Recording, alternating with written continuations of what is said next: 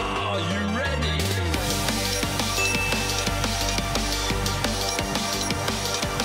Let's go.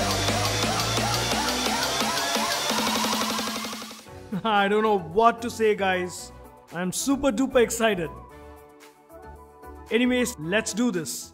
What's up guys, TechShawn here, back with another video. The world's most powerful desktop processor is in the studio. After the massive success of the first generation, AMD is back with its second generation, Ryzen Threadripper. This is the 2950X model, which comes with a whopping 16 cores and 32 threads. You also get another model with 32 cores. Yeah, you heard that right, up to 32 cores. This has got to be the coolest packaging in recent times I've come across. Retail box, priced at around Rs 81,000 for the processor alone.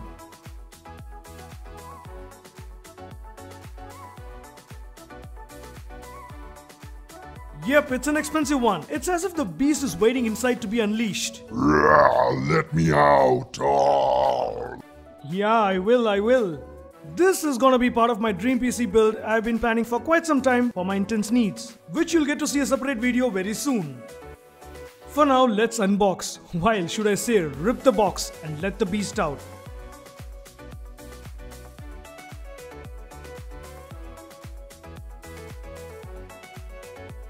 The box has the Threadripper 2950X in this nice plastic case. A manual with instructions. Some cool stickers to flaunt. Liquid cooler mounting bracket. CPU installation tool. That's about it. Here is a closer look at the beastie processor, the second generation Ryzen Threadripper. The name says it all.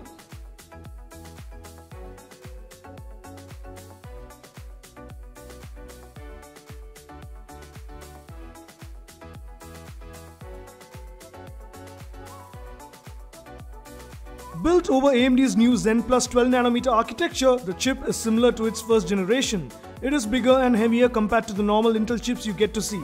As said, the 2950X comes with 16 cores, 32 threads with 40 MB of cache, with a base frequency of 3.5 GHz and boost frequency up to 4.4 GHz.